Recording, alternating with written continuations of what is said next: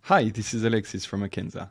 In this video, we're going to look at the dashboard builder of the Akenza platform. So let's get started. When I have a few devices connected to my workspace and I'm receiving data from my sensors, I can start visualizing this data on the dashboard builder of Akenza. To do so, I need to go on the left side here and select Dashboard Builder. As you can see, we have a certain number of templates that you can duplicate and then edit for your own use. But what we're interested in today is creating a new dashboard. So for this, I click on Create a Dashboard. And today I'm going to create a monitoring dashboard for our office. So I'm going to give it a name. I can give it a description or an icon, but for now I'm going to click on Next. And here I need to define the scope of my dashboard, meaning I need to assign a workspace to this dashboard, and this dashboard will be able to display the data from the devices present in this workspace. I click on Next. Here I'm leaving the default settings, but remember you can always change those afterwards. I can, for example, create a public link for this dashboard and share it to the different stakeholders of the project. Let's go ahead and create the dashboard. And as you can see, I have my empty Office dashboard. So now we can start adding components to the dashboard. And what I will do is add a KPI component and display the temperature of a device that I have in the office. So let's start by giving it a name. I can give it an icon as well.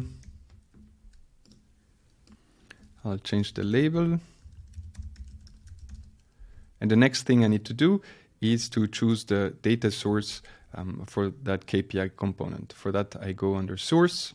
If you don't have data input sources, it's okay. You can use mock data to first organize your dashboard, and later you can choose the data from your sensors that you want to display. So let's go ahead and choose a device. In this case, I have an Elsys RSI in the office.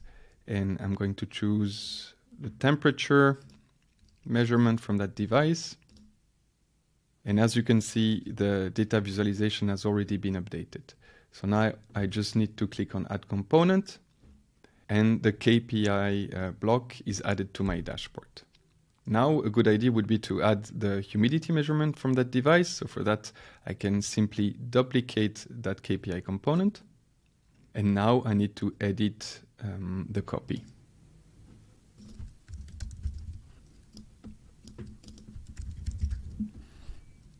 Don't forget to edit the data input source.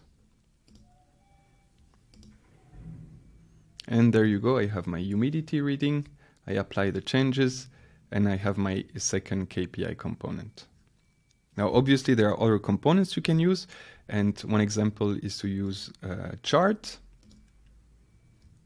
And we're going to use this chart to display the light measurement in the office. At the moment, I have one data series, but I could add several more. Let's pick the same device.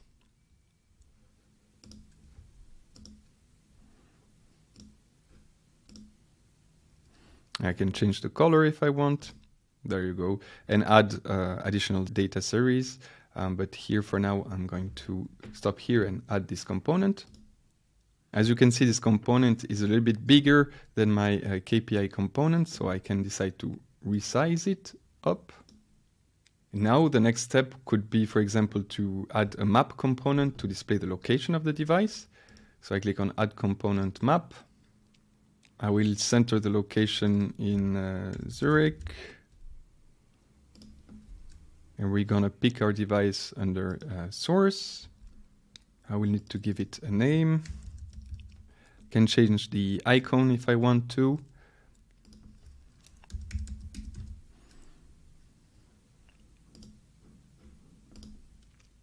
Now I can decide to display the dynamic location of that sensor, if it's some kind of tracker device, or the static location, which is what I'm going to do now. To display the static location, I need to use a custom field and assign the GPS location to that device. So I did that previously, and now I can simply choose the custom field of that device that I name location. And as you can see, when the location is found, the icon of that device will directly pop up in the map view. The next step would be to add marker data points that will correspond to the different measurements of that device. And I will show you how it looks like now. So I will add a data point, and we're going to select the temperature. I will add another data point, and we will select the humidity, and a third one, and we're choosing the light. I add the component, and now I have my map view. And if I mouse over the icon, you will see that the temperature measurements are displayed in real time. So that's pretty handy if you have different devices. You can place them on a map and just mouse over to see the different measurements of those devices. Okay, so now it's time to organize our dashboard, and we can resize the element and add some text labels as well. I will do it now.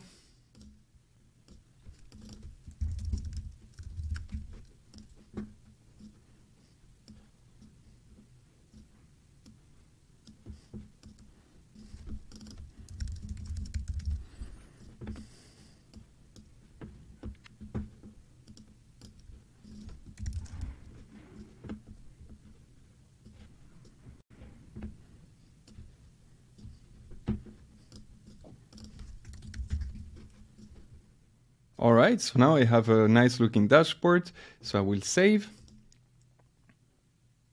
So that's how the first version of my dashboard looks like. I can, of course, add other components, add more devices. I can display the data over a long period of time, say 24 hours. As you can see, the data is updated here. Obviously, I can always zoom in here in the map overview.